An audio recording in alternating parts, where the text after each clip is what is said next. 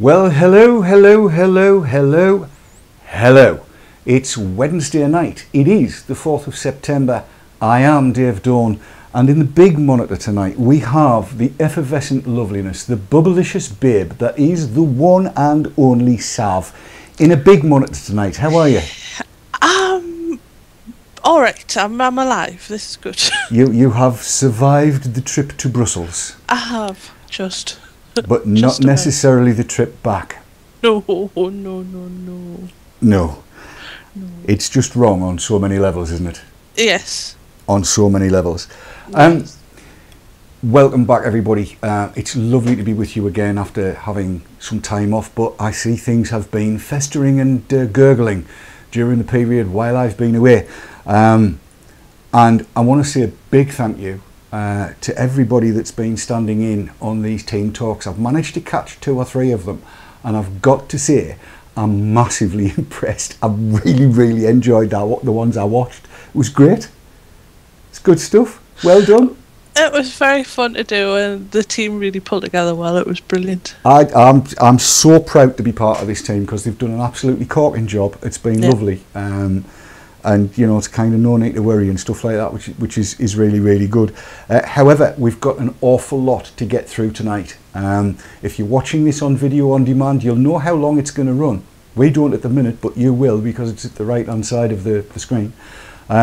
Make sure your glasses are full. Make sure that your atomizers and tanks and everything else are also full, and that you've got spare juice to hand. We've got a lot to get through on this episode of VT Talk.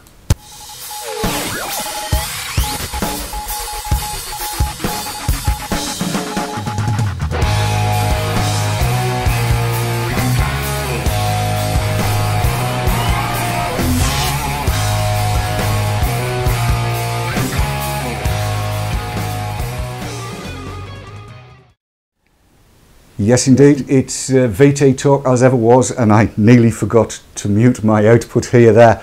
It's been so long since I've used the gear. Since I saw you last, things have moved on a pace, have they not, Sav? Oh, they certainly have. Very quickly. It's been very busy, and when I got back into the UK early on last week, I got asked would I go to Brussels on Monday gone, 2nd of September. In order to chair a press conference on the 3rd and speak to some MEPs. And Sav and I went.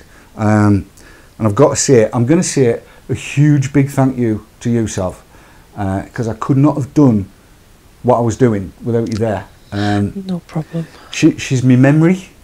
She remembers the things that I forget, because I'm getting old and forget lots. And she runs brilliant interference, and she keeps people in order. And I like that. It's kind of, well, she had a good teacher, let's put it that way. You've learned off your mum, haven't you? Oh, I certainly have. My mum taught me everything I know.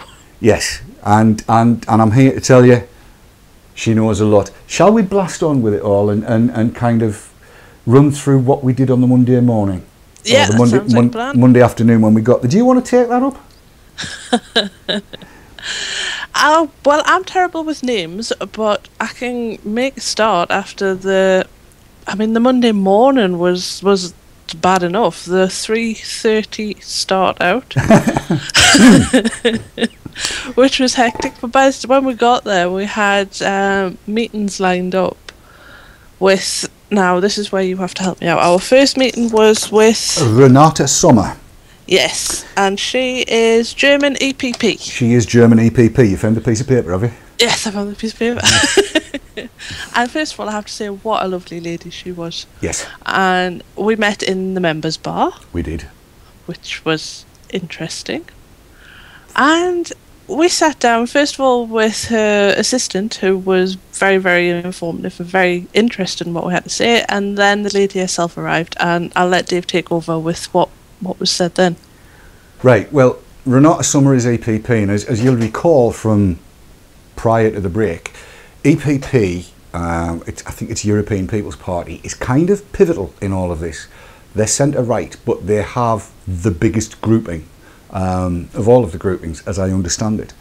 And before the break, they were split more or less down the middle.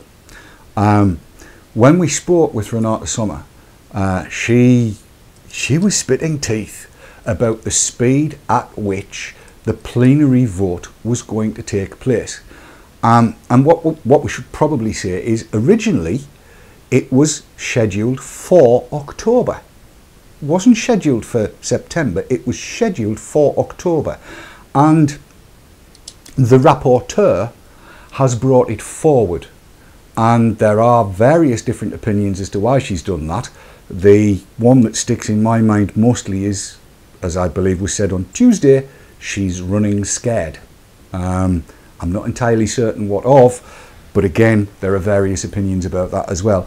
So Renata Sommer said that she was seeking to have the plenary date put back to where it was in October. She thought it was disgusting and ill-conceived that it was brought forward into September because it would only give members 3.5 days to peruse a document that's over 360 pages and come up with any amendments that they might want to table.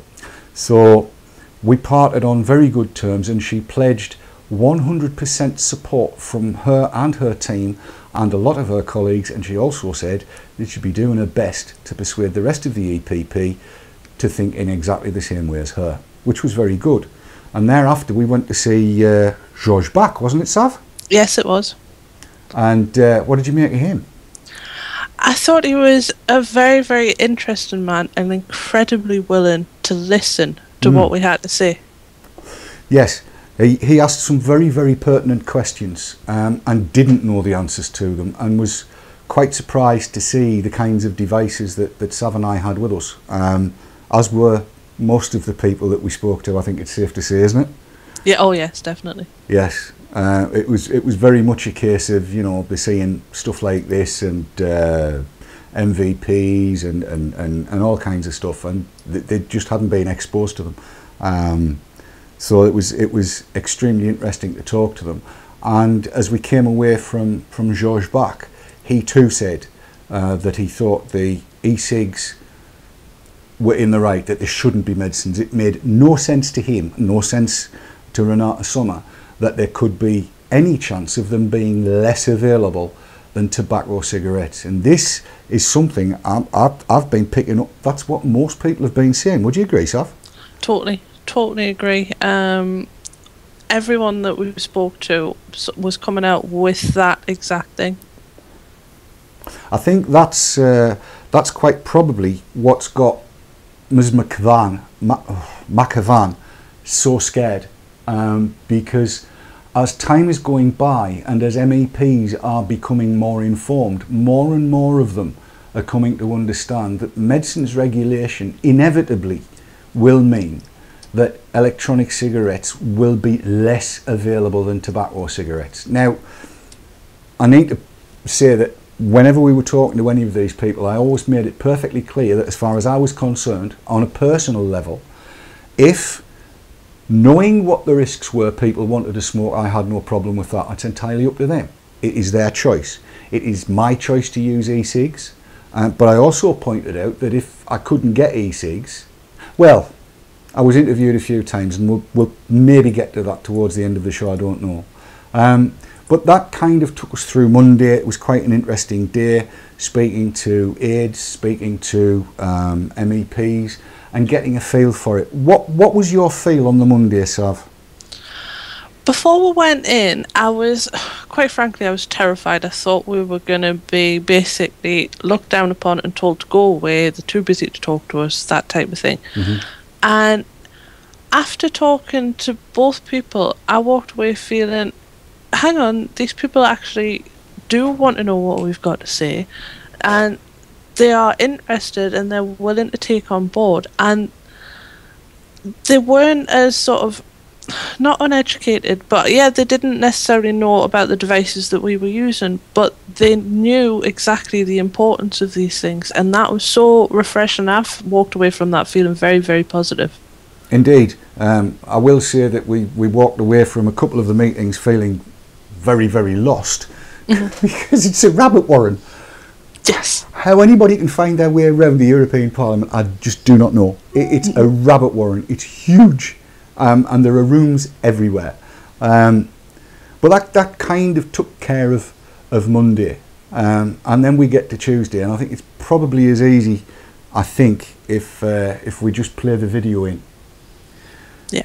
Just to set the scene, there was a press conference on Tuesday morning, and at the press conference I was joined by a panel that I've got the highest possible regard for. I was there to chair it. I wasn't there to do anything other than introduce people, really, and be the gob on a stick. That's what I am. Stop laughing. It's true. Well, yes. And I'm here to tell you, I was as nervous as a cat on a hot tin roof. But I thought people might be interested to see what happens at a press conference like this, because inevitably on the telly, all you get is little snippets, the sound bites and stuff like that. So I thought you might like to see the whole thing. And I've got to say thank you to Andy Sutton and the SWAF campaign, because I've got the footage that his cameraman shot. And there's a couple of little edits in it. But this is pretty much it as it came before the question and answer. I'm not going to play the question and answer session in, because we'd still be here after midnight, and you'll probably understand why. Is that okay with you, Sav? That sounds like a great plan. We'll do that, and then this is around about 40 minutes, but it's well worth listening to, and you will see why. Where are you off to today? International Press Centre this morning for a press conference for SaveEcigs.com, where hopefully we're going to go somewhere towards saving e-cigs. It's a big job. How are you feeling about it? As ever, nervous. This is a presentation to the world's press about why e-cigs ought not to be made medicines in the Tobacco Products Directive, and it's important that they get the right message. But there's a really good panel involved. Hopefully we'll get the message across. Morning everybody. Are we all fit and well, I hope, here in Brussels? I hope everybody's found their way here okay. Before we start, I'd like to say thank you to VapeTrails.tv, Knowledge Action Change and Totally Wicked for sponsoring this event. Without funding from various different sources, there's no way you can get anything done in today's climate. We're here, hopefully, to save e-cigs, and you may be wondering why e-cigs need saving. Smoke Without Fire is a video campaign, I suppose you could call it, that's going to be ending up being a feature-length documentary. And the makers of that documentary have provided us with some footage that might help fill in the gaps for those of you that are unsure why e-cigs need to be saved. Richard?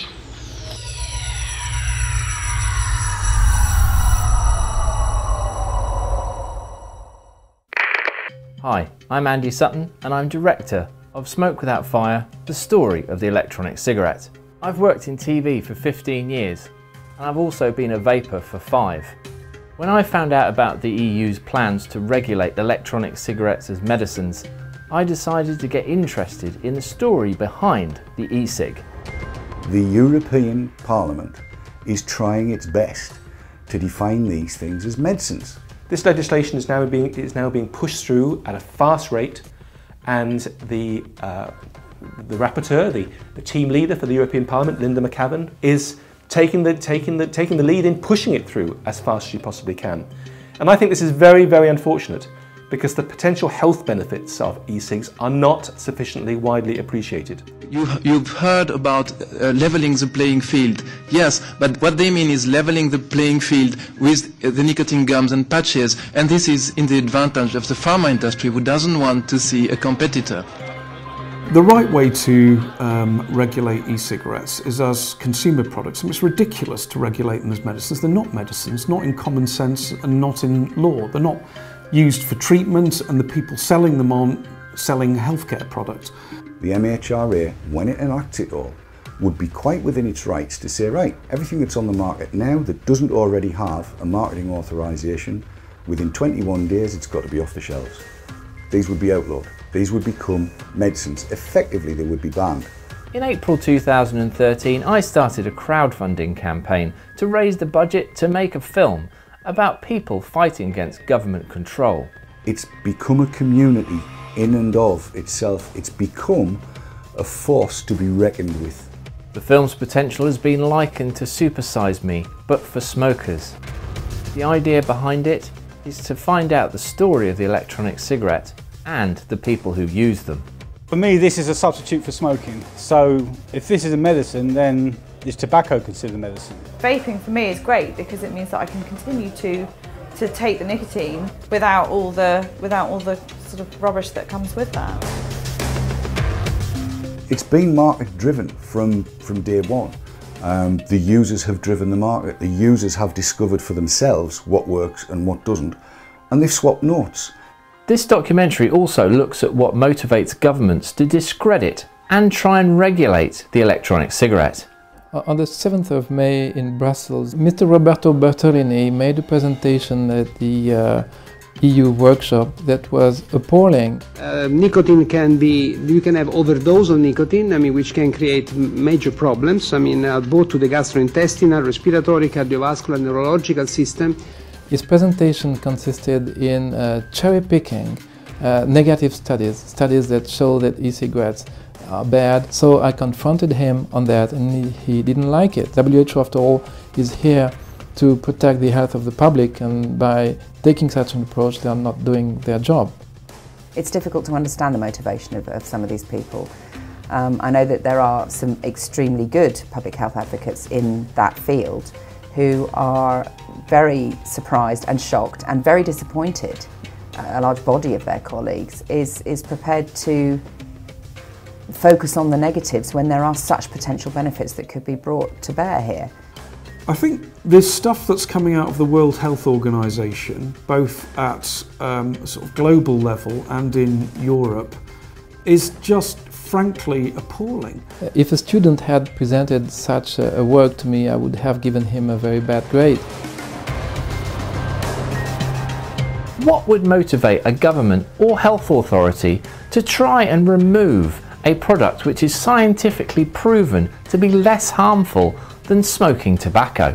Liquids deliver much fewer chemical compounds than smoke. In smoke, there are several thousand chemical compounds that were identified. There are no health concerns associated with the vapor. So to oppose e-cigarettes, it's a perversion of public health. We've seen these measures cropping up in various parts of the world where they're trying to ban e-cigarettes, or at least e-cigarettes with effective doses of nicotine.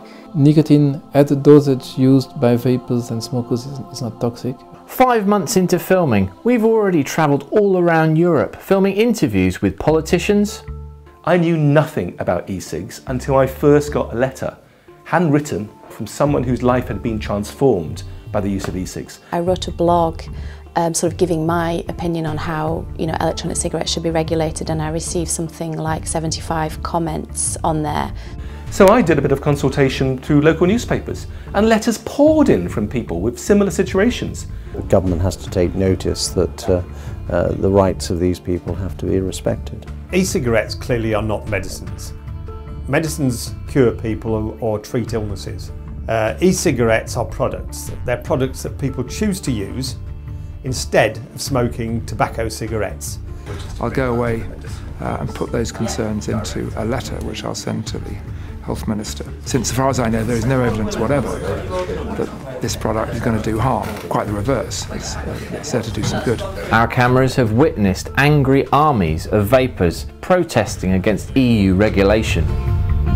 These balloons represent the lives of smokers that would be saved if the European Parliament and Envy Committee got it right today.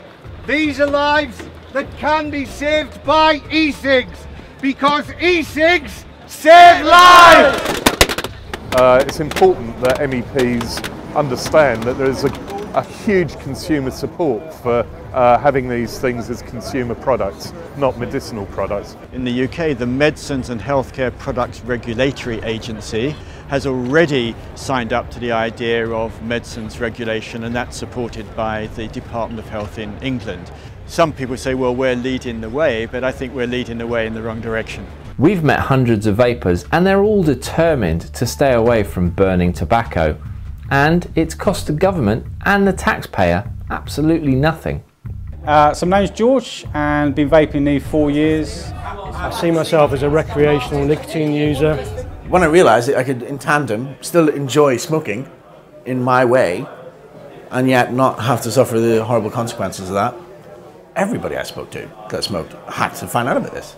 The word nicotine has been associated with the bad health effects of smoking, and unfairly so. I found it to be the answer.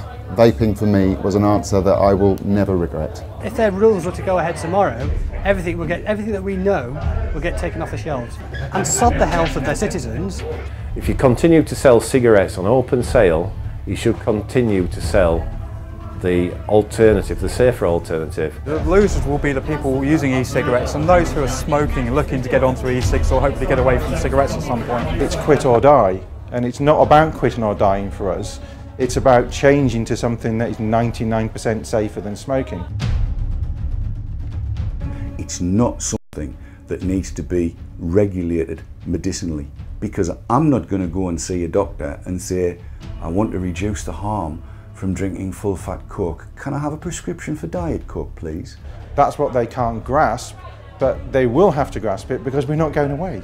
We've interviewed the vendors about the proposed restrictions on nicotine strength and flavourings. Our vapers, they've written to their MEPs, they've written to their local MPs as well.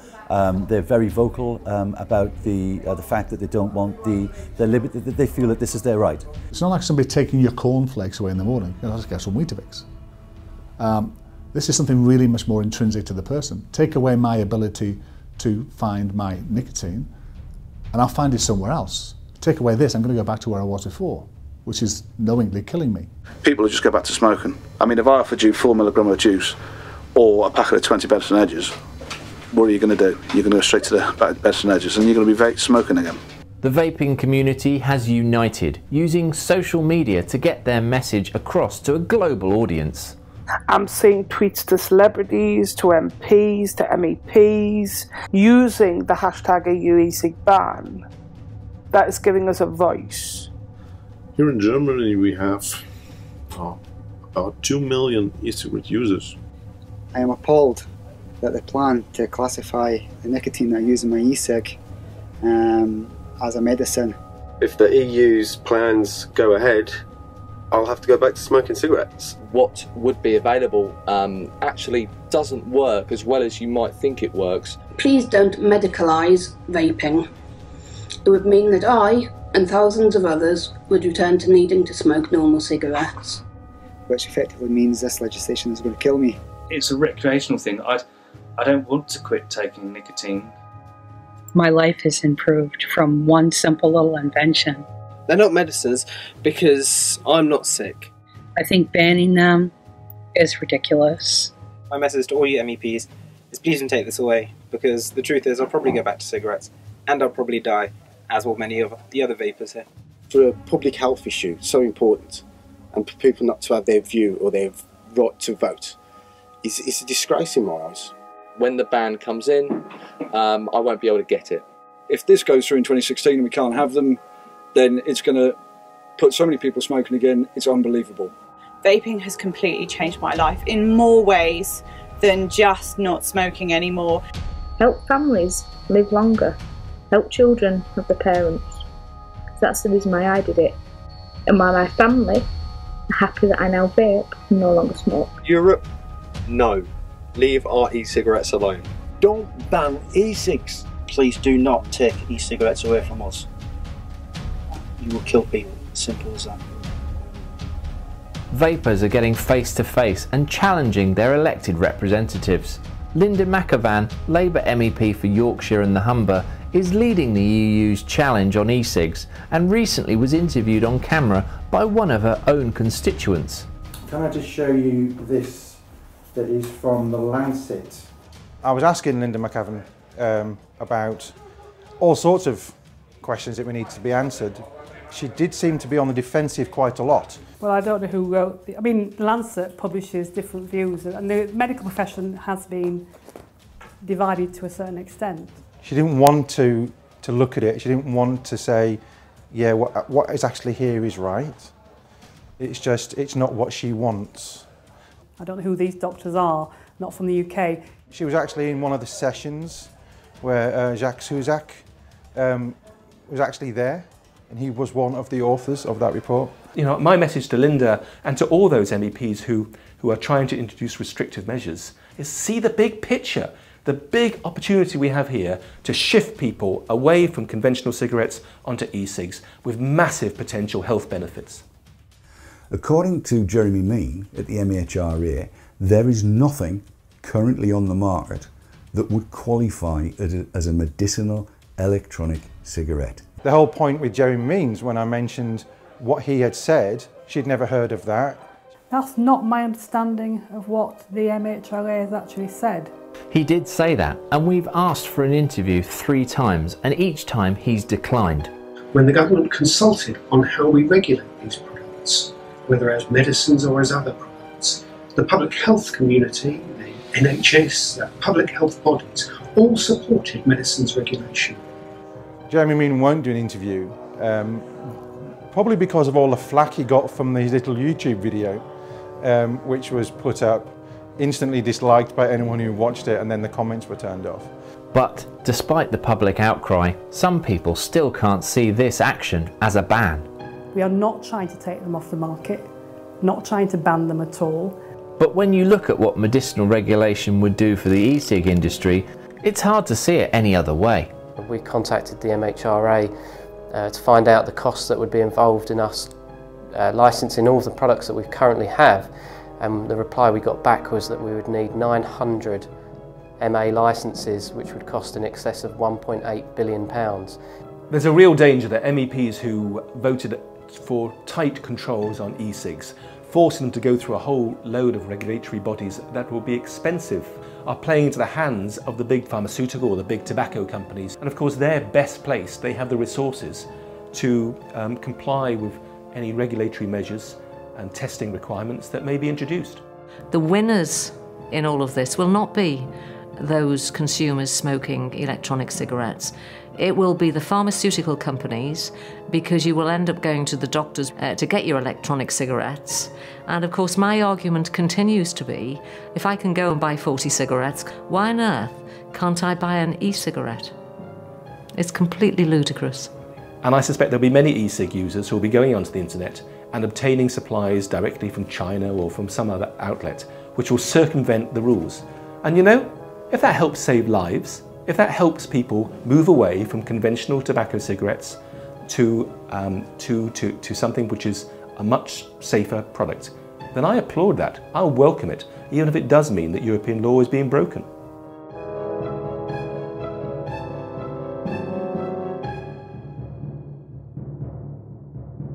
Thank you very much for taking the time to watch our short video presentation.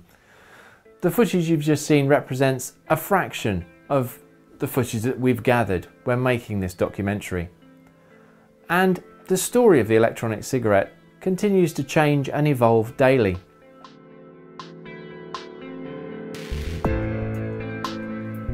My story is everybody else's who's affected by this regulation. I discovered them Christmas 2009 because I didn't want to smoke around my kids and I didn't want to smoke around my mum. I think these are fantastic. I think they're great. Both the community side of things and the actual device itself has enabled me to see a future that I can spend seeing my kids grow up. Are you going to see Grandma? Yeah. As an electronic cigarette user, a father and a husband, I really do not want to have to be forced to go back to smoking. And that's what SaveEcigs.com is doing with their campaign. It's not just about the vapor, it's the people who stand behind them as well. They are all affected by this regulation, and they're all stories that need to be told. And Smoke Without Fire, the story of the electronic cigarette, will include them. I hope that this regulation will not go through, and I will not have to watch someone returning to smoking.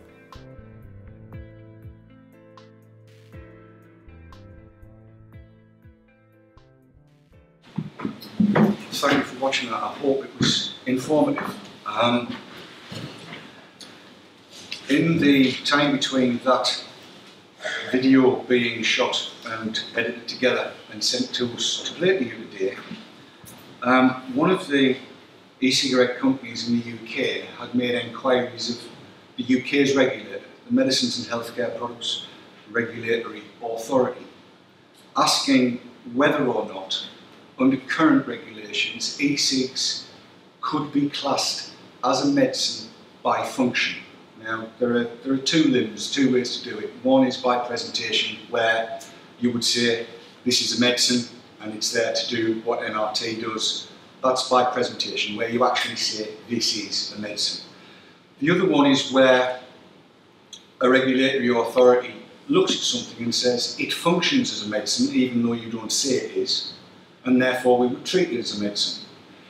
In the case of e-cigs, we've taken the view from 4 years ago that they are the Diet Coke to the full fat Coke, Coke Light to ordinary Coke. The harm is reduced. A reply's come through from the MHRA, and it says as follows, that the MHRA has considered whether the claimant's products are capable of falling within the definition of medicinal product by function. The MHRA has decided that further to the current legal framework and policy considerations under which the agency operates, there is no legal requirement for a marketing authorisation. Let me read that again. The MHRA has decided that further to the current legal framework and policy considerations under which the agency operates, there is no legal requirement for a marketing authorisation. What that means that in the UK, at least, the MHRA cannot force e-cigs to be medicinal by function. They know they could not do it. If the European Parliament carries on with the Tobacco Products Directive as it stands at the moment, then the EU would force the MHRA and every other medicines regulatory authority in Europe to treat e-cigs as medicines. And as you've seen in the video, that would mean in many parts of Europe they would only be available in pharmacies and very, very tightly restricted. Now, with me on the panel today, we have three men for whom I have got the greatest of respect. I'm just a vapor. I characterise myself as a big man with a big mouth who's not scared to use it. That's pretty much where I am. But we've got experts in their field, and these are acknowledged experts. From your left to your right, Jacques Uzek, Clive Bates, and Professor Jerry Stimson. I'm going to let each of them introduce themselves and speak to you for a few minutes just to let you know where they stand on these. As I say, I hold these men in the highest of regard, and I hope you will listen to them very carefully, because what they will tell you is the truth. We'll start with Jacques. Jacques, over to you. If you press the little button on there, you'll get a microphone up. Got it. Good day, everyone. Well, I'm talking here as a specialist of nicotine pharmacology for about 30 years, and working on tobacco dependence for as much. In tobacco dependence, nicotine is not the problem, the smoke is. Nicotine is partly responsible for tobacco dependence, but not for the harm. Nicotine is a pretty safe drug, as Jean-François Etter stated in the video, at the doses a smoker or a vapor uses. But because of the speed of absorption due to inhalation of nicotine in tobacco smoke, it creates a very strong dependence. Smoking nicotine brings the nicotine to the brain faster than an IV injection. And that's why it creates such a strong dependence. The harm is due to the inhalation of smoke, whatever smoke it is. The one from a barbecue is not harmless, but you rarely try to inhale it. Tobacco smoke contains more than 7,000 compounds, with 50 cancer-causing substances, oxidant gases, and moreover carbon monoxide, which is highly harmful for the heart and the cardiovascular system. because it takes oxygen place on hemoglobin. It binds to hemoglobin 200 times more than oxygen. So the result is that it reduces drastically the availability of oxygen for body organs. This is one reason of the smoking ban laws, smoke-free laws, because second-hand smoke is even more harmful because it contains more toxins. Pure nicotine is less addictive than inhaled nicotine. When I say that nicotine is partly responsible, it's because in tobacco smoke there are other substances which probably enhance the nicotine addictiveness. An example of the monoamide oxidase inhibitors. Probably why vapers report that vaping seems less addictive. They tend to use less nicotine with time, and they often forget about their e-cigs, which they would have thought impossible when they were a smoker. The speed at which nicotine enters the brain is probably slower with e-cigarettes, but we need more data on this. E-cigs are much safer than smoking. There is no,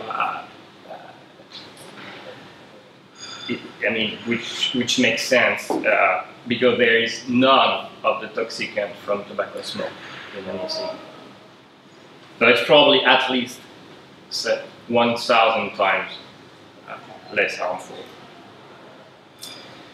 And the new thing is that vapors talk to each other. That's new for the tobacco control community. It's not worthy that they have gathered on internet and created forums where they help each other, talk to each other, not only in their own country, but from country to countries.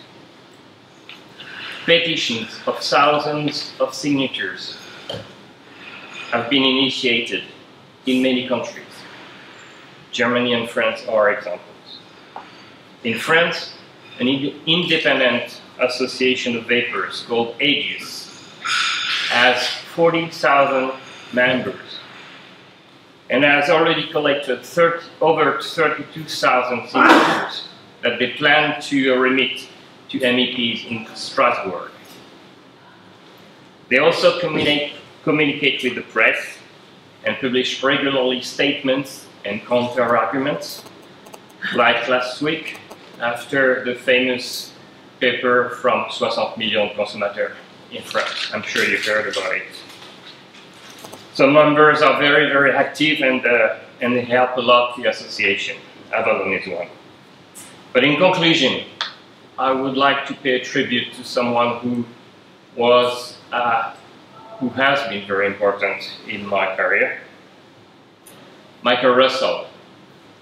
Michael Russell said in 1991, "It's not so much the efficacy of new nicotine delivery systems as temporary aids to cessation, but their potential as long-term alternatives to tobacco that makes the virtual elimination of tobacco a realistic future target.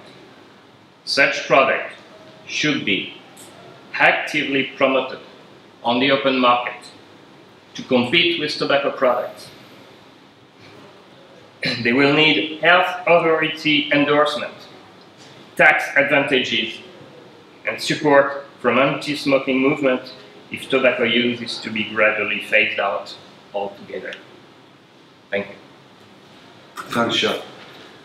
Next up is, again, another man who's been extremely supportive and, again, who I hold in the highest regard. I'll let you tell everybody your background. Given where he's come from, I'd be proud to call him a friend. Clive? Thank you, Dave. My name is Clive Bates. I was Director of Action on Smoking and Health in the United Kingdom from 1997 to 2003, and then since then I've been a civil servant till 2012 for the UK government, mostly. And now I run my own consultancy, and I have no competing interests, no links to the e-cigarette, tobacco or pharmaceutical industry. And I'm not paid by the European Commission or any charities like that. So I want to make 5 quick points on this about the directive, the Tobacco Products Directive, which is going through revision at the moment. And we should, on current plans, it'll be in the plenary, Parliament's plenary, on the 9th and 10th of September, although there is a move from many of the MEPs to have it delayed because the papers only became available on Friday last week, which is far too short for proper consideration. It should be delayed, quite wrong. First point, we need to focus on the big picture. Okay, there's a lot in the directive, but there's a lot of that is froth. So stuff to do with slims, with flavours, with warning, packaging and everything. It'll make a difference, but it'll be a very small difference. Okay, and even the European Commission says it will only affect consumption by around 2%. And that translates to a reduction in prevalence, the number of percentage of people smoking, going from 28% to 27.4%. It's in the noise, it's not very much. On the other hand, the impact that you could have with e-cigarettes comparatively could be enormous. And we have one US analyst now saying that e-cigarettes could overtake cigarette consumption within 10 years. Okay, now, if you like, a 50% inroad into the cigarette market is gigantic transformational change. And given those things are at least 99% less risky than cigarettes, there's a huge public health dividend that comes from that. And it far outweighs anything else in the directive. So that's the thing to get right. The second thing is related to that, is this is an amazing disruptive technology. Goldman Sachs, the investment bank, rates this as one of the top 8 disruptive technologies in the world now, the e-cigarette. And what it will disrupt is the cigarette-based business model of the global tobacco industry. And I think the top 6 tobacco companies worldwide have revenues of around $350 billion. So if you get something like a 50% or even a 10% inroad into that, you're talking about a gigantic shift in the marketplace. And with that comes huge public health potential. Remember, the WHO says that 1 billion people will die from smoking cigarettes or smoking tobacco on current trends in the current century, in the 21st century. 1 billion deaths. If you start to get big inroads into that, into the use of cigarettes by e-cigarettes, which cause virtually no harm, then you've got a huge public health dividend worldwide. And that's why I'm particularly interested, just because of the potential to save lives, avoid illness and so on. Third point though, we get to some of the themes that were addressed in the film. The authorities, the European parts of the European Parliament, not all by any means, the European Commission, members of the Council, British government, many other governments want to regulate these things as medicines. A few things wrong with that, and they're seriously wrong. First of all, as many have said, they're not medicines. And when you try and regulate something that isn't a medicine as a medicine, you're bound to get it wrong, but more importantly, you're bound to face legal challenges in future. We have to remember there's been 4 successful legal challenges within Europe already on the designation of e-cigarettes as medicines. And there will be more if they press ahead with this. So it doesn't create legal certainty, it will cause uncertainty in the long run. In terms of the impact it would have and why there would be a legal challenge, is medicines regulation requires the entire supply chain for e-cigarettes to be converted to pharmaceutical level production standards. Now that is huge overkill, given that most nicotine is sold at the moment in the form of cigarettes, which are obviously, nicotine comes in a sort of filthy haze of smoke. You don't need to go all the way to pharmaceutical standards to do very much better than that. But the problem is all the current suppliers will have to spend a fortune, money that they don't have, money that they can't borrow, to upgrade facilities to pharmaceutical standards. And it's completely unnecessary, very expensive, and it will close most of the firms in the business at the moment. Another impact it will have is that it will mean that the large range of products that there are on the market just will disappear. They just be too expensive to get a justification for every combination of strengths and flavours. We already saw that in the film. Somebody had estimated 800 marketing authorisations would be needed. It's ridiculous. They're never going to be able to do that. We've already heard that in many countries in Europe, the main Germany, France, Italy and Spain, not the UK, these products can only be sold in pharmacies, so that would reduce their availability. The end result of medicines regulation would be consolidation into a small number of large firms, probably owned by the tobacco industry, selling a narrow range of commoditised cigarettes at higher prices in restricted retail settings. Okay? It wouldn't be a total ban on all products, but it would be a ban on most products that most people are using at the moment. There is another, fourth point, there is another way. The existing consumer products regulation is perfectly adequate for it if it was applied and enforced properly. And if necessary, the Commission could go further in another round of legislation in the next Parliament. And fifthly, it's not strictly with us today, but it's the same harm reduction concept. There is no case whatsoever to ban snus, smokeless tobacco, which is another feature of the directive. Exactly the same arguments apply. It's very, very much less risky, 95 to 99% risky. It's been enormously successful, a great public health win in Sweden. The Parliament, the Commission, the Council want to ban it. It makes no sense, it's completely wrong. So we're here, I'm here because we support the harm reduction concept, and there's a huge potential for that. And the next speaker, Jerry, has had a long and distinguished career in pursuing harm reduction in fields other than in tobacco. Thank you, Clive. As Clive's just said, not stealing anybody's thunder. No, it's all right. Again, a man I hold in the highest regard, as do most e-cig users in the UK and across Europe.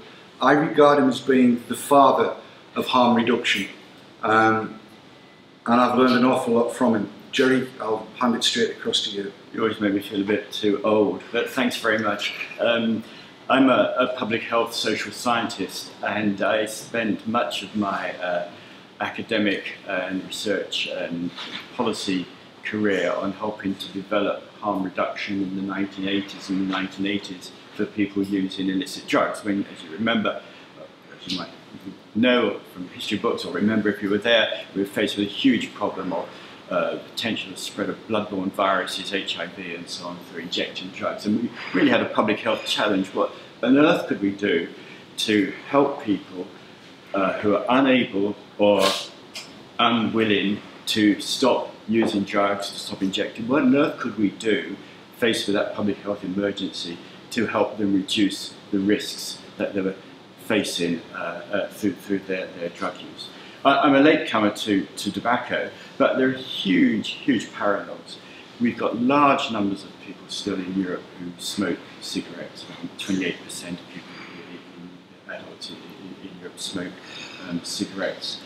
Our tobacco policies are really not that imaginative. We're only chipping away very gradually in the percentage of people who are smoking.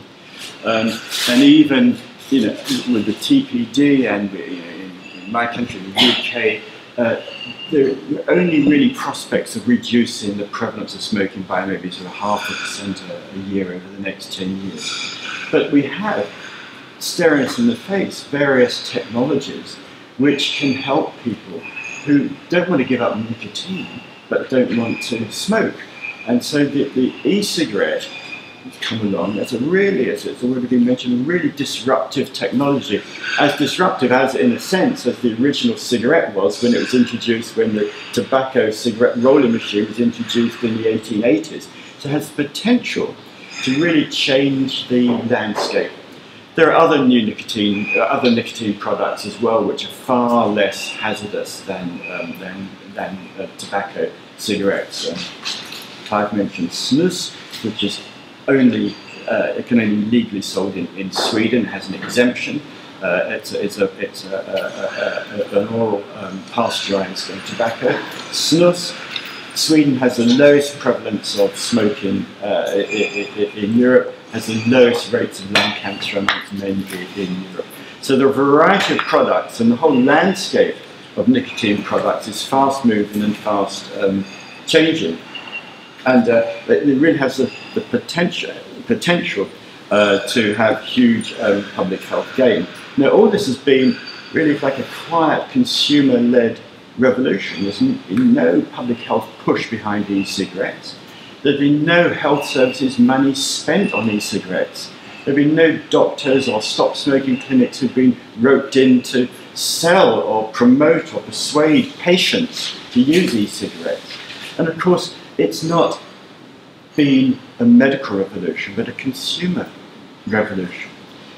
People are using e-cigarettes. They don't want to see themselves as ill or needing treatment or having to go to a pharmacy for NRT. They're making a choice to switch. So the whole perception of this is it's a switching, and as somebody said in a discussion that I was in, these are not smoking cessation devices, but they are smoking sensation devices. So they help people stop smoking, but allow people to continue using nicotine. And their ability to do that is being shown by the fact that e-cigarettes are now in Europe have now overtaken the sales of nicotine replacement therapy. So the e-cigarette market is now bigger than the NRT market. So in every country in Europe, you've got stop smoking plans and clinics and NRT being pushed. Vast amount of money, well, money going into that, yet out of people's own pockets, people are switching to e-cigarettes. Now, that is all being missed in the TPD, as Chris Davis says in the video there. See the big picture. And the problem is the TPD doesn't see the big picture. It's framed in an outdated model of tobacco control. New products come along, got to control them. In fact, controlling e-cigarettes under this proposed legislation much more than you control tobacco cigarettes. So it's a controlling framework rather than a public health framework. And what we should be doing in Europe is saying, we've got these new products, how can we improve them, how can we promote them, how can we facilitate their use? Rather than we've got the opposite.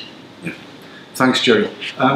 We'd like to open the floor to questions now. You've heard what each of the speakers have said. Is there anything we can ask you? Hello, Dr. Farson says, right, but you can take questions as well. He's been driving from Holland? Yeah, and that's always going to be good, isn't it? Yes. Are there any questions?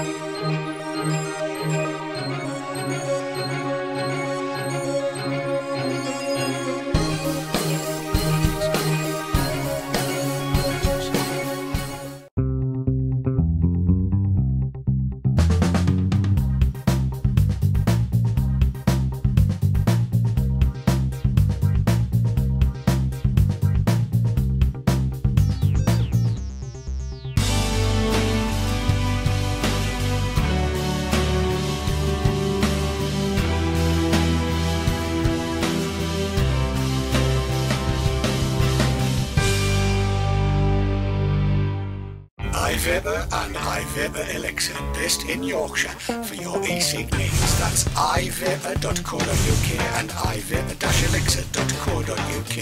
iVapour and iVapour-elixir.co.uk, proud sponsors of VapourTrails.tv.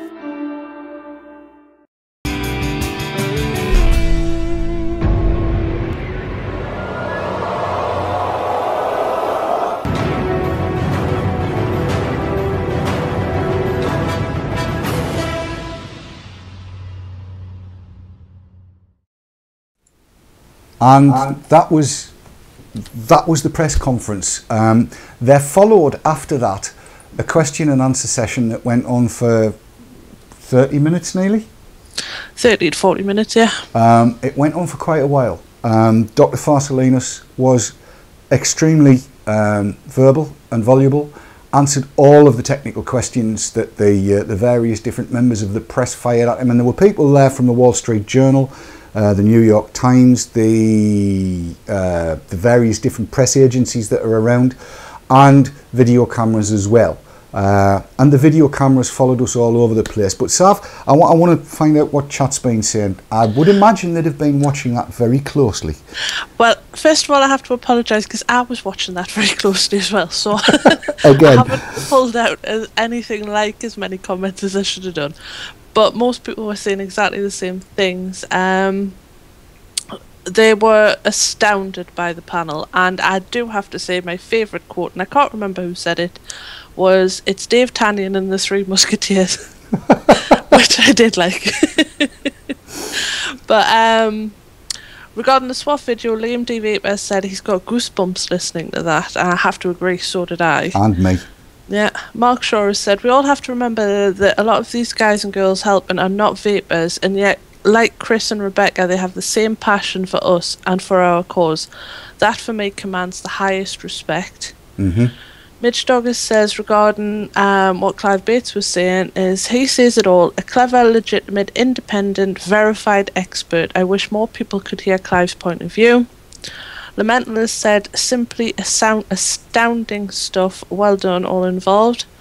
Our very own Gary Dibley has said, stunned at the footage on the show, and Peter Collins has just said, so much common sense and logical arguments, can't understand how anybody with a brain could disagree.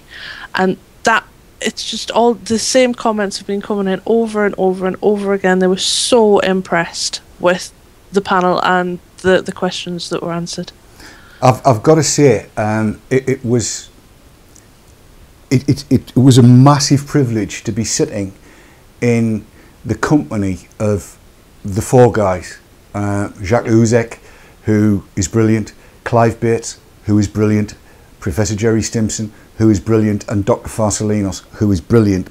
I mean, it makes you feel quite humble, very humble, to be sat in their presence, doesn't it? Yeah, I mean, I was sitting at the back tweeting what was going on, and I think I only managed to send 4 or 5 tweets because I was so absorbed in what they had to say, and there were times where it was either goosebumps or a lump in your throat to know that these guys were batting for you. It was just amazing. Absolutely right, absolutely right. And I should tell you that the whole of the question and answer session was also recorded. That will, I'm sure, be appearing in a SWAF video near you quite soon. Dr. Farsalinos was so well on form, but seriously, we've kind of got to finish this side of midnight, if we can.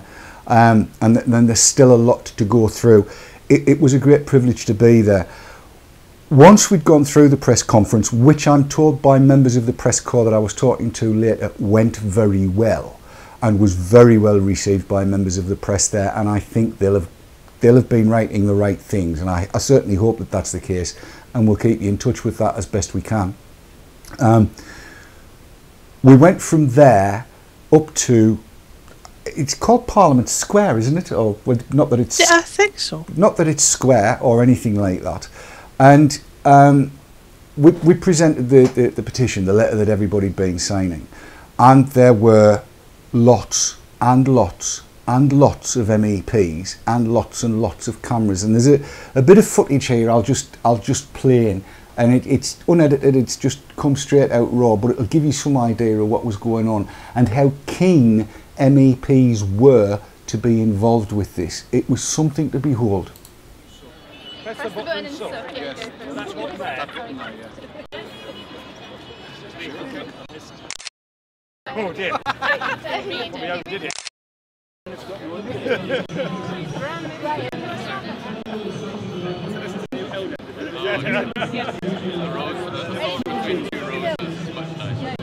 Recreational drive. Something for recreational drive.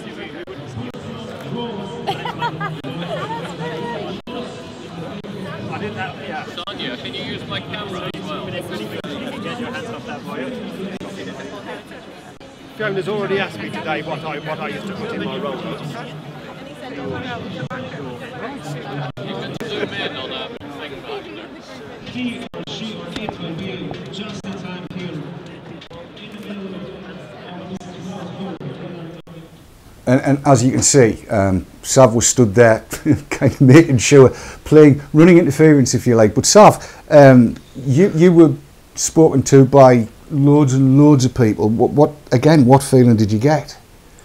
It was overwhelming. There were people coming up to us that if you were busy off doing interviews, first of all, I had the people from Czech TV that came straight up to me going, "We need to interview Dave," and I'm like, okay, first, how do you know who Dave is? And second, how do you know that I know who Dave is? Which amazed me. And me. Yeah. They were like, well, we need to talk to him now. And you were in the middle of an interview with ITV at that time. And I was like, well, I'm sorry, you're going to have to hang on. They were like, well, can we interview you? And I'm like, oh, no. Definitely not. So it was sort of sorted them out. And then there was aides from various MEPs coming up and saying, right, we need Dave to come and do this, and we want Dave to come and talk to us about this, and can you get Dave to tell us where we have to do, what we have to talk to people about, and what exactly it is he wants us to say. And I'm standing there going, what you want me to you want me to do what? it was completely overwhelming that these people were coming to me and looking for Dave to ask us what we wanted them to do. It was, I have to say, surreal, absolutely surreal, that members of the European Parliament from the Tory Party, Lib Dems, UKIP, there were everything bar the socialists. There wasn't a Labour politician in sight. No. Nowhere was there a Labour politician in sight that came to either find out or lend support. Didn't expect them to lend support, but I did expect them to come and have a nosy and see what was going on. There wasn't one. There was a few came out for a fag afterwards, I noticed. Yes, there was, yes. Yes, that was definitely the case. But yeah, there was all kinds of stuff going on. Go on, Sav, you've got something to say there, I know.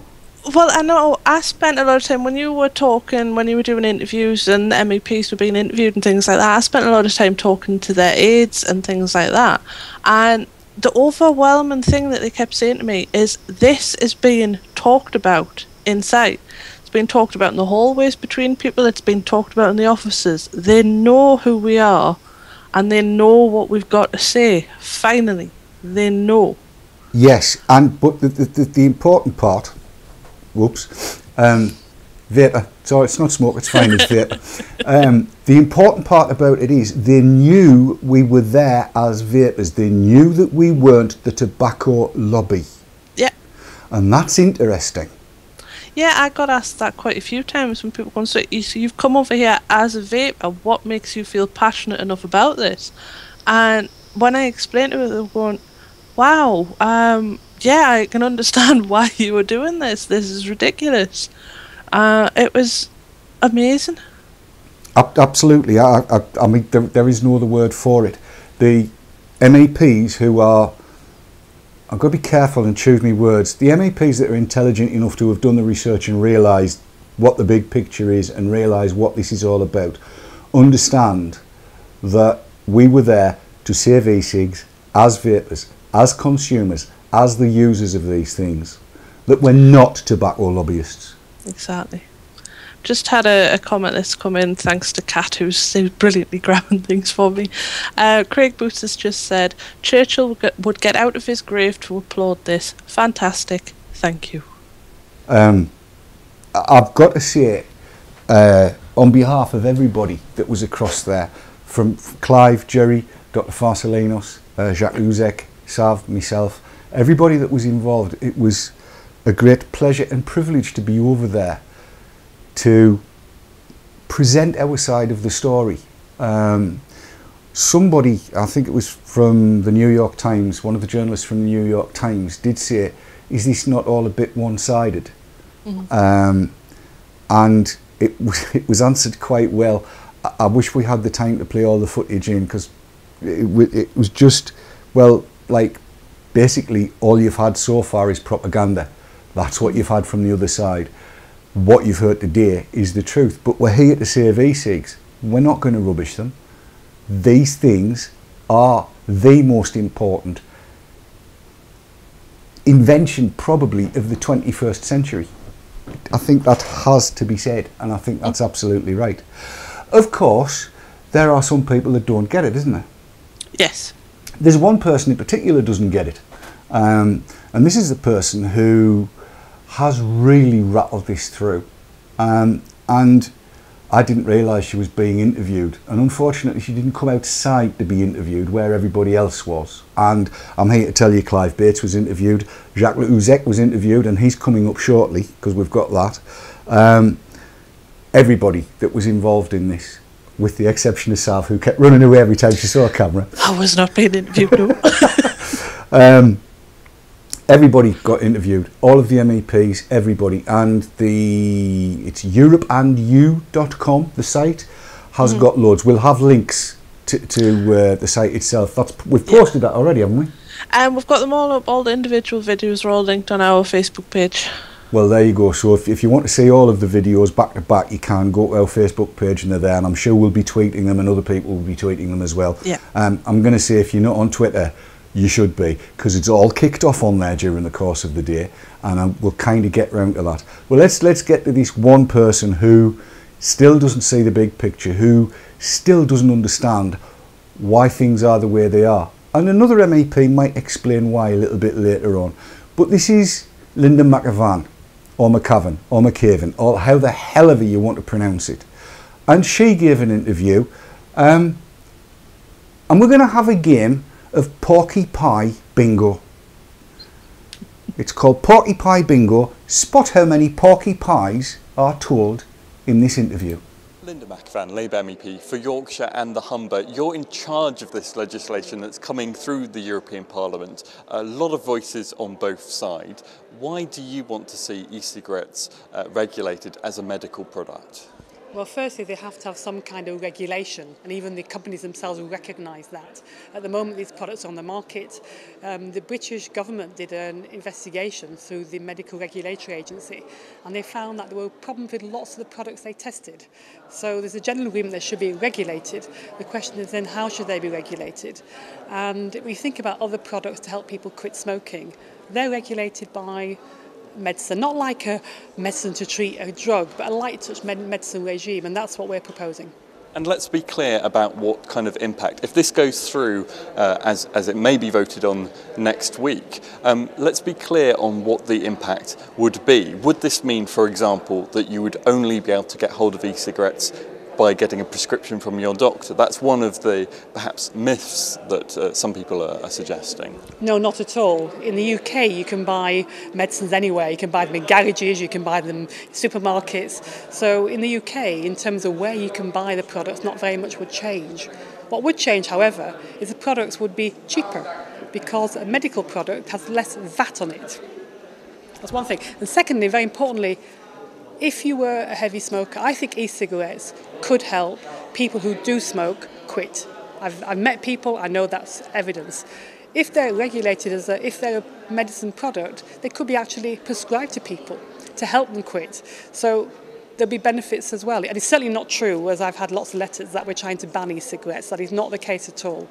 And about the regulation, you say that it could lead, in fact, to lower costs. That's very interesting, because people on the other side of the coin are saying that it could increase costs. They say that every single variety of e-cigarettes would have to be registered. That would be very, very costly, and it would see e-cigarettes become much more expensive. Well, that's not what the UK government's saying. The UK government, the Conservative Liberal coalition government, they're very clearly in favour of regulating the medicines.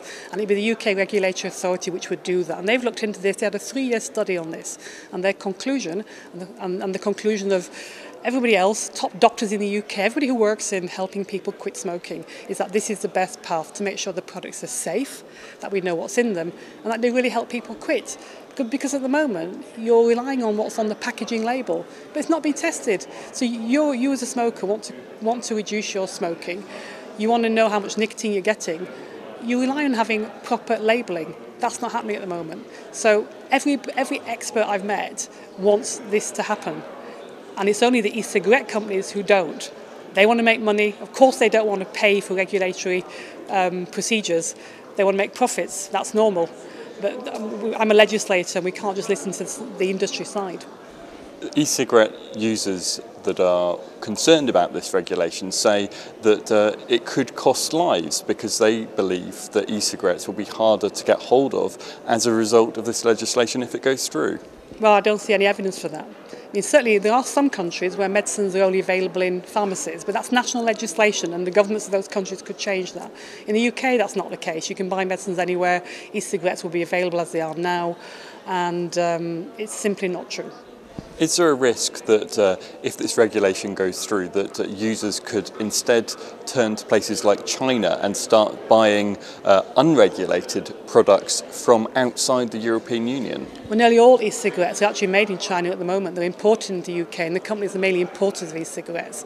So we don't have manufacturers, and that's one of the issues. We have to be sure about the safe manufacturing of these products. And there are some e-cigarette companies who actually want a regulatory framework because they're making investments and they don't want sort of cowboy products on the market. So if we want these products to help people reduce their smoking, I think we have to know they're safe, that people know what's in them, and that they work. And I don't think they should be placed on the market like a ballpoint pen's placed on the market. These are things that people are inhaling. And we also have a new phenomenon as well, which is about could they become a new gateway product for young people?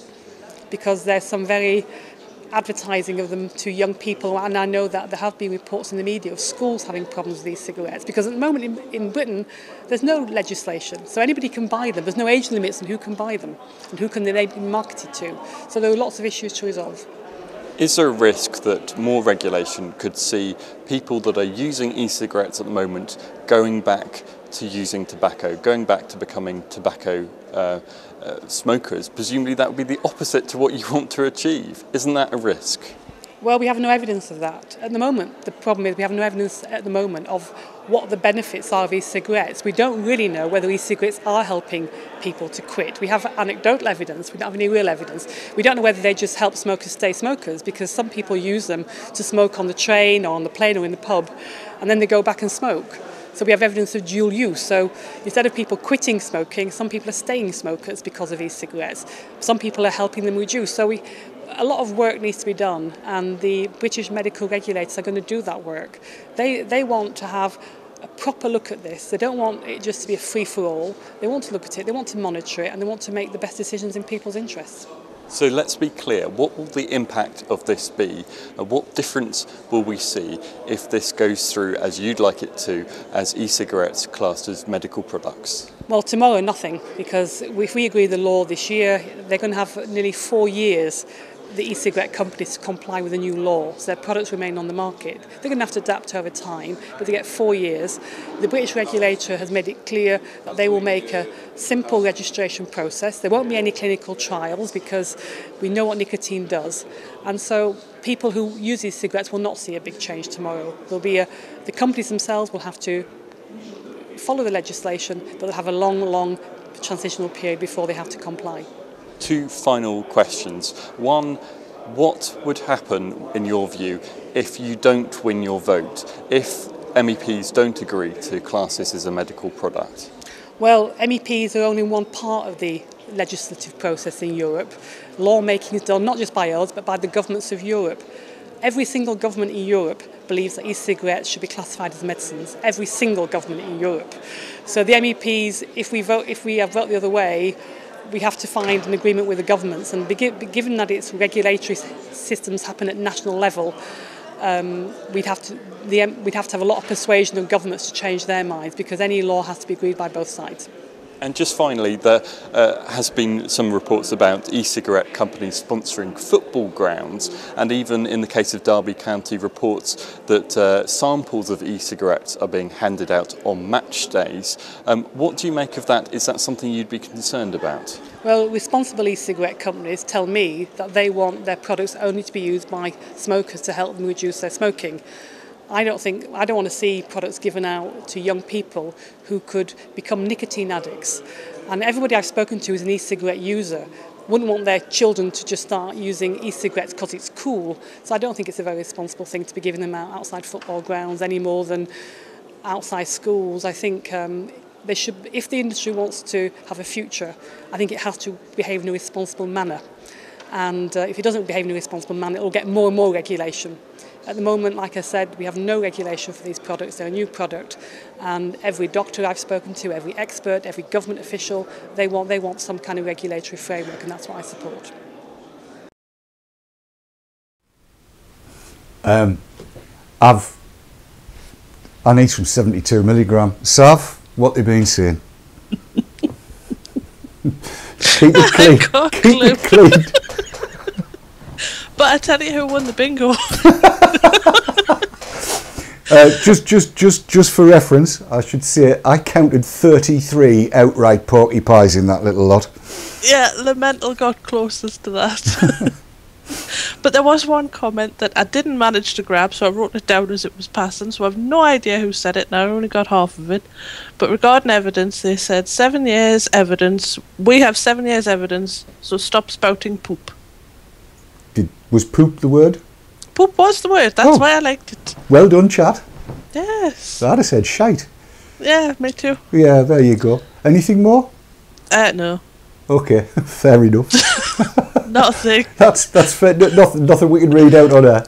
So my chat screen was just going nuts. I'm like, I don't know. I am not even going to try. Okay, I take it, chat are not very happy with Mrs. Well, the impression I got is that they didn't really like her that much. Okay, I got that impression from a few people in Brussels as well, didn't you? I did, yes. Yes. Well, one or two, yeah. Yes. Now, bear in mind, as I said earlier on, the vote that might still take place next week, but we'll get to that, was originally due to be in October, and she's brought it forward. It's come forward at Mrs. McAvan's request, and you have to wonder why would she want to do that, and I'll tell you for why. It's because as every day goes by, MEPs are listening to what you tell them. They are listening to your stories. They are listening to the evidence that's being presented by people like Clive Bates, by Jerry Stimson, by Jacques Luzek, by Dr. Konstantinos Varsalinos, and by mostly the users. Because we are, let's face it, the important people in this. It's our lives that are at stake, and it's our choice to choose to use what we want to use. If you want to use tobacco, that's fine. I mean, that whole bit about dual use, dear me. Has she got no idea? Dual users, and I know a fair few, Keith is one. Keith has cut right down. He has 2 cigarettes a day where he used to have 10. That's 20% of what it was. I think that's pretty damn good, he said, looking at completely the wrong camera. It's going to be like that, isn't it? Well, let's move into what Jacques had to say.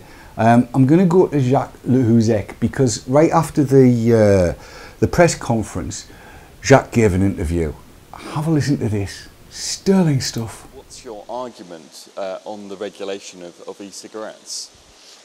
It's been 30 years that I'm working in the nicotine field, so I've been very much interested in e-cigs just by the fact that it works.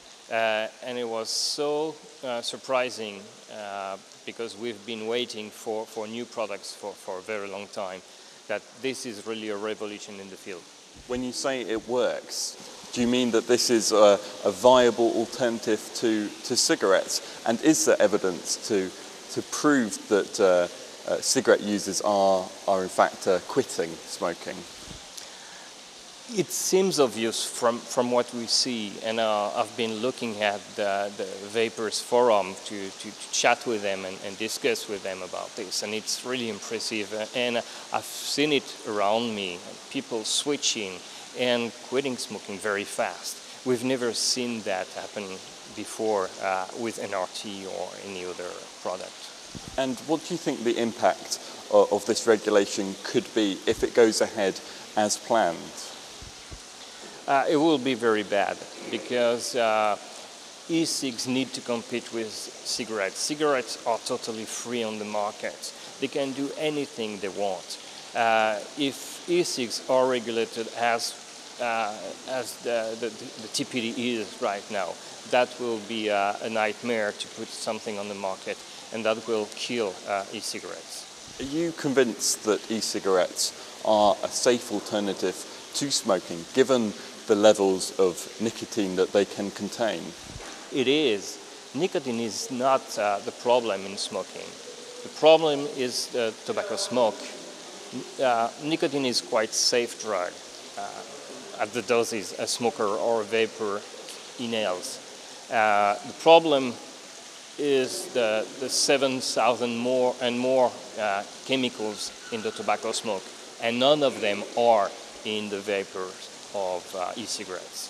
Do you accept that there is a need for regulation of the e-cigarette market, however, given, for example, that e-cigarettes can contain very different levels of nicotine? Some of them may have very small levels, but others are very, very high, even, I'm told, higher than cigarettes, even though you don't feel that nicotine is the only problem with cigarettes. Well, nobody controls the content of cigarettes in nicotine. Smokers and vapors know exactly how to self-titrate nicotine. If you have a strong e-liquid, you will vape differently than if you have a poor nicotine content. That will just be that. You will just adjust your inhaling to the content of the e-liquid. As an expert in tobacco, what do you think will be the impact for users if this regulation goes through in its current form?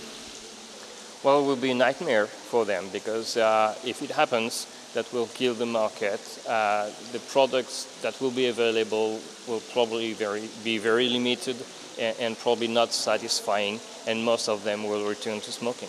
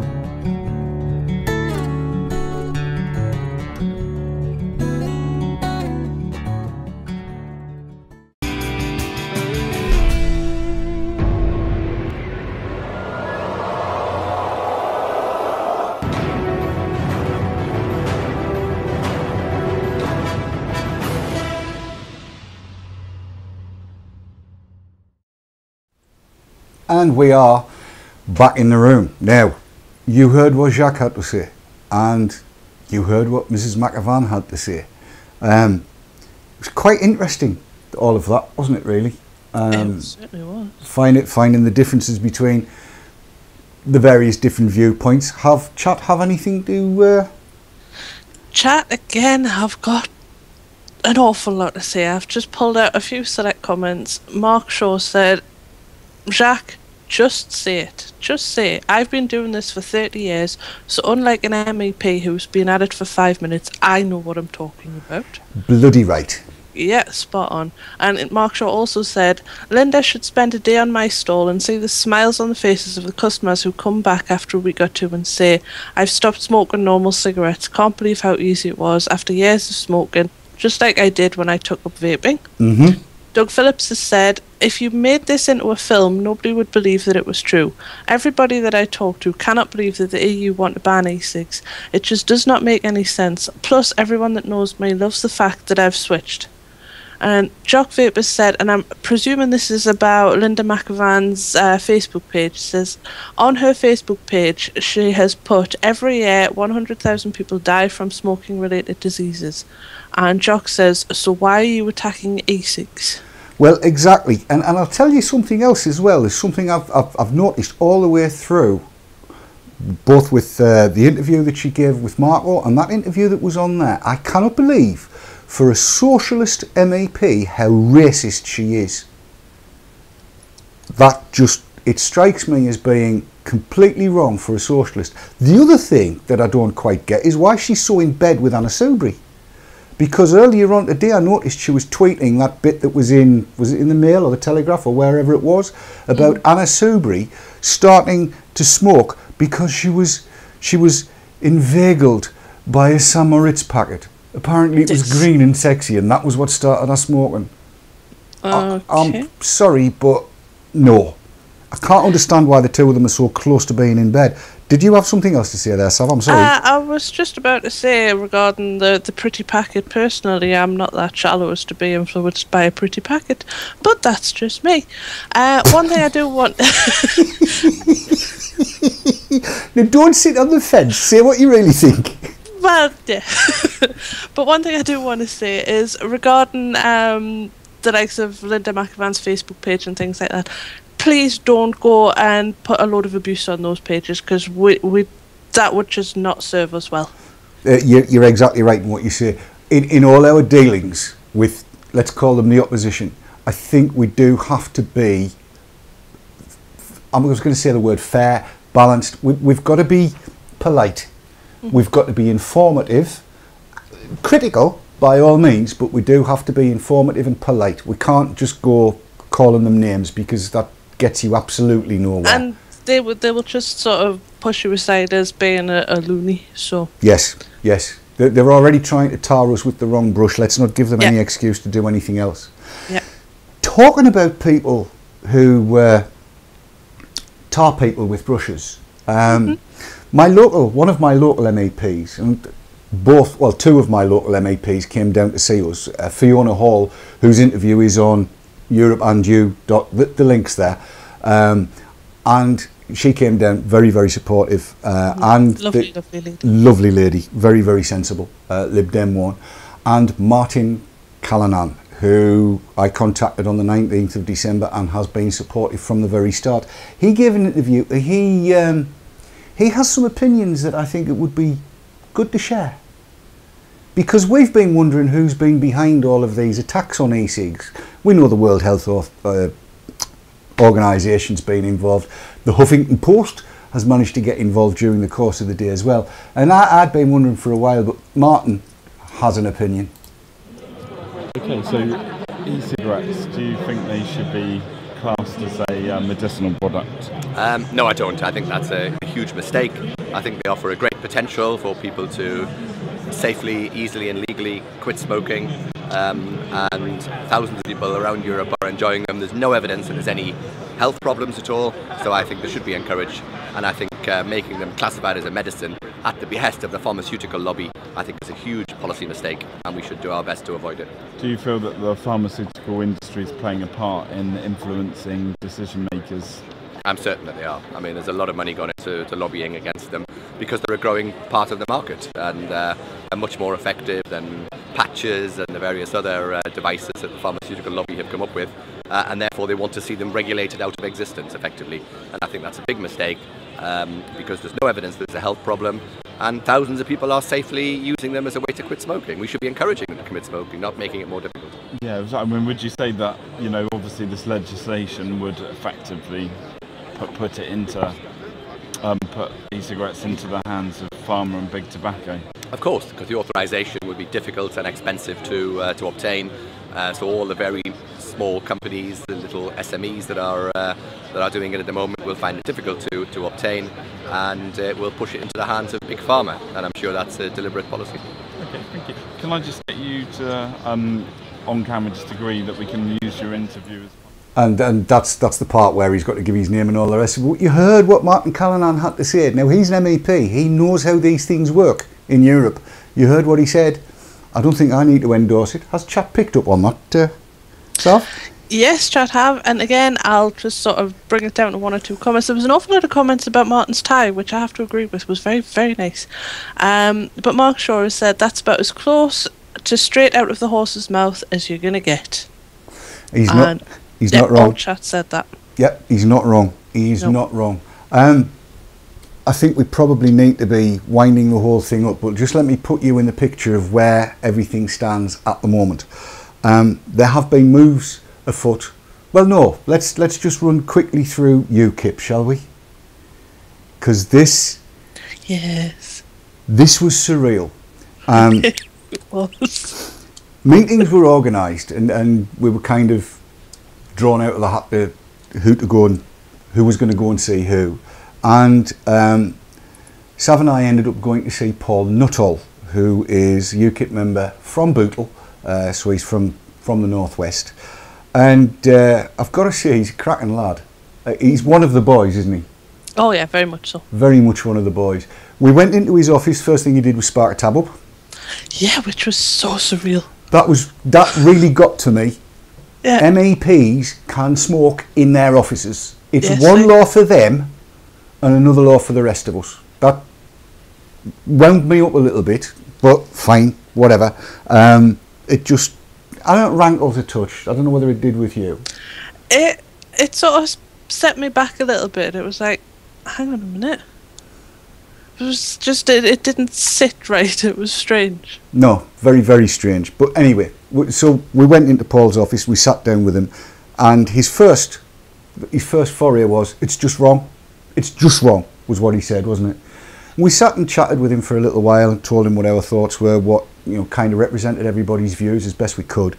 And then he said, meet to talk to Nige, didn't he? Yes. So he picked the phone up, he said, Nige, where are you? Right, we're coming over. And we ended up going to see, and this was completely off the bat, it was not scheduled, it was not an appointment or anything like that. Nigel Farage was around. We went across to see him. We walked in, we chatted with him, and he said, it's wrong. UKIP's fully behind you, all the way. So we got it from the horse's mouth, the man himself. And he was very supportive, wasn't he? He was incredibly supportive, yes. I mean, I've got to say, I'm going to say this, all of the MEPs that came down to meet us outside at the presentation, and most of the ones all of the ones that Sav and I spoke to, were extremely supportive. I can't name check them all because there were just too many of them to be able to remember all the names, but they were all extremely supportive, and I'm really pleased to see that. And all of this support has been brought about by you. It's not by me, not by Sav, it's by you. Constantly contacting them, asking them the questions, giving them the information that you need. They are so supportive, and thank you so much for doing what you do. Please don't stop. We got one piece of advice which I thought was very good from both Paul and Nigel Farage, and they said, go and see your MP. Talk to your MP and ask him or her to speak to their political ally MEP and brief the MEP. So if your local MP is a Labour, then ask them to speak to the Labour MEP for your area. And that, he said, will focus their minds. It's a thought. If that's going to work, we've got nothing to lose by giving it a try. And we need to be talking to MPs anyway. We do actually need to be talking to MPs because we've still got the Council of Ministers and the trialogue and everything else to go through. So that was a tip that came from there, and one assumes those guys know what they're talking about. I assume if a UK MP or any elected representative from any of the countries, because there'll be people watching this from all over Europe, I hope, go and see your local elected representative for your local parliament and ask them to speak to their political ally MEP on your behalf. And apparently that can do a lot of good. A brilliant tip to have.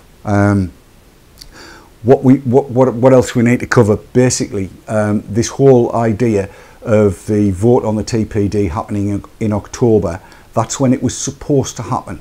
If you're on Twitter, you need to be tweeting to that effect to your MEP. Now, well, not now, when the show is finished, as soon as possible, get tweeting to that effect. If you're not on Twitter, get on, please. Get on Twitter. It's proving to be one of the most effective communication mechanisms we've got with MEPs. The majority of them have accounts on Twitter and they do listen. They might fob you off, but at least if there's lots and lots of the same message getting through, then that's good. If I was you, I would phrase it in the way that it was meant to happen in October, it was scheduled to happen in October, it's been rushed through for no apparent reason.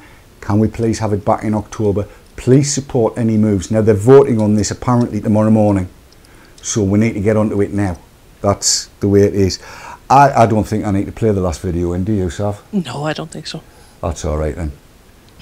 Just some Geordie, well, Mac and Bloke. Some Mac and Bloke, what was it? Gob on a stick? Gob on a stick. Shall I play it? Go on then. I'll play it. And when we've played it, we'll be going. I'm sorry to do this, but I look so handsome. Not really.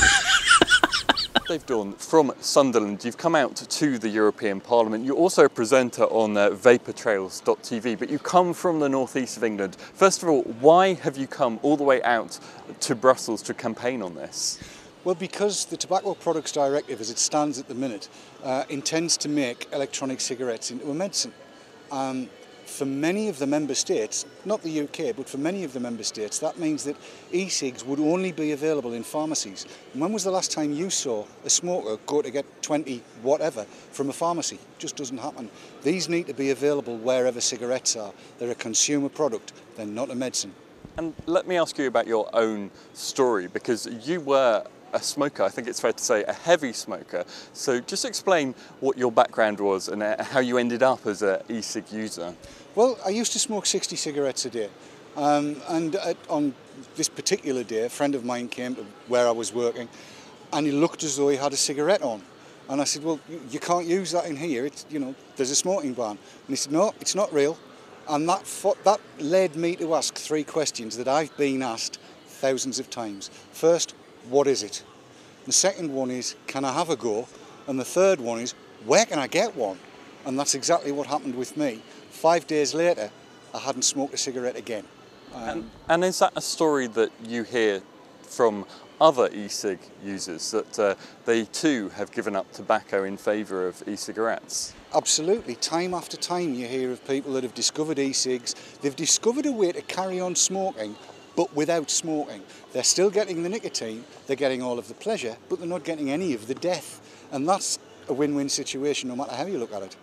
And you mentioned the nicotine. There is some concern about the nicotine and the amount of nicotine that can be in e-cigarettes. Isn't there therefore a need for European regulation of e-cigarettes? Well, it's misunderstood actually, because nicotine is not the devil that everybody thinks it is. It's actually no worse for you than caffeine by itself. The harm from smoking comes from the smoke itself. As it would if you inhaled the fumes from a barbecue, it would do you just as bad a job. So the nicotine levels that are in here, it actually doesn't really make a great deal of difference how much there is. I'll use it until I've had enough and then I put it down. It's exactly the same with cigarettes. Some people smoke 20 a day, some people smoke 10, some will smoke 60, as I used to. So I use more e-liquid than a lot of other people.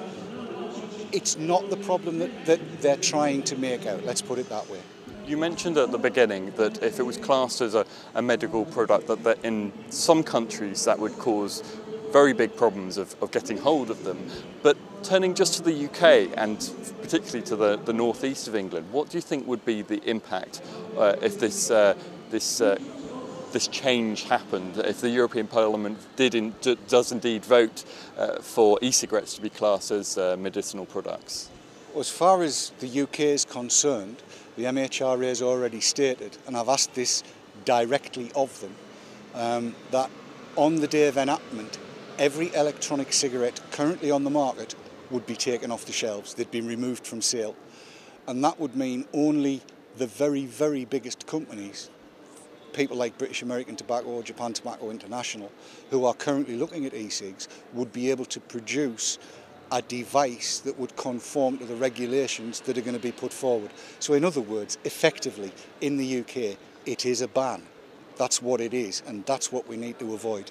So what would that mean for you as a user if your choice of e-cigarettes would be greatly reduced as you think it would be? Well, I'm a nicotine user. Some people would say I'm a nicotine addict. If that's the case, if I am addicted, as they think I am, I'm still going to want to get nicotine. The only place I'll be able to get it is from a tobacco cigarette. You do the maths. And that was some bloke from Sunderland being interviewed. Yeah. Chat had much to say, Sav? Chat thought that was awesome, and Midge Dog's comment sort of covers what Chat have had to say, and he says, Dave totally speaks for me here. Superb interview, so well handled, and all pertinent points covered. Well done. Thank you, Midge Dog. Thank you, everybody. Let's wind this up. It's been the longest VT talk in living history, I believe. Yes. The longest VT talk in living history. Thank you for sticking with us to the end of the show. Please, please, please keep talking to MPs and MEPs. This is probably the most vital disruptive technology of the 21st century. It gives choice to people who need choice. Please don't be taken in. If you're an MEP, if you're a representative, don't be taken in by the propaganda that you hear. Don't be taken in by the untruths, misinformation and disinformation that you hear from the opponents of e-cigs. You've heard from an MEP who knows what he's talking about, where all this is coming from. I'm not a great conspiracy theorist, but if he thinks it's true, then so do I. Have we got anything else to add? Because as you well know, I like Chat to have the last word, because it's our viewers that are the really important people in this, and it's you that we work for. So, Sav, it's over to you. I just have to say, Chat have been absolutely amazing tonight, and I have to apologise for not getting as many of their comments as possible. But one comment that has to come from Chat, as he says, the final comment, and tonight comes from Maddie Paulus, who says, I only tuned in tonight to watch an hour of Dave's holiday photos. I was hoping for bikinis and boobs. This show has been a letdown. I love Maddie. Thank you for that, Maddie. The boobs and bikinis video it's elsewhere. It's elsewhere.